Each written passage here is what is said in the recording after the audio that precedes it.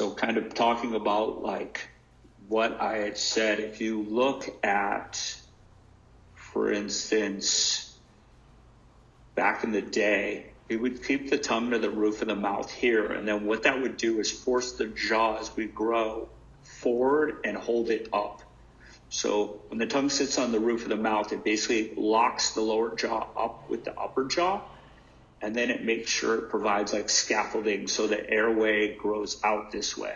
This is why all of our ancestors had big bone structure, big noses. They had well-pronounced cheek jawlines.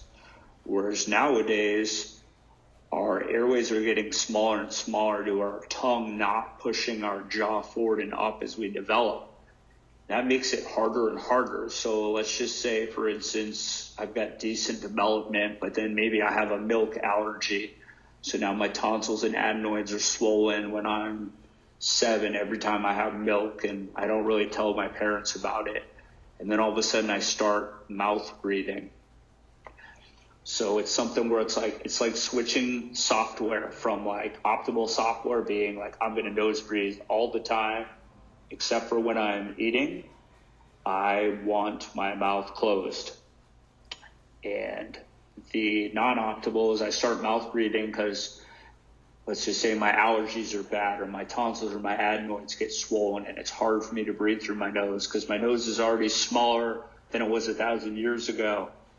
And then, before you know it, someone goes from nose breathing to mouth breathing and they go back and forth until it just gets easier for someone to like just stay a mouth breather. And then the minute we're mouth breathing all day long, we're not really pushing our jaw forward and up. So as a result, we're left as adults with these airways that are the size of a child's. And this is where we're left doing jaw surgery, braces, expanders, or using a CPAP. And I think people don't understand why. And it's crazy because there were guys 100 years ago that were expanding kids at 5, 6 years old to make sure that there was just enough space for their tongue to fit and to ensure that their basically nose was going to be adequate size by the time they were adult, to ensure these kids weren't having sleep issues. So it's something that's been around for a very long time. I think after World War II, something where the money side of dentistry and how things were looked at changed. And, we're now left with society where basically maybe 20% of people have some kind of sleep disorder breathing, and it's only getting worse because our jaws and airways are getting smaller.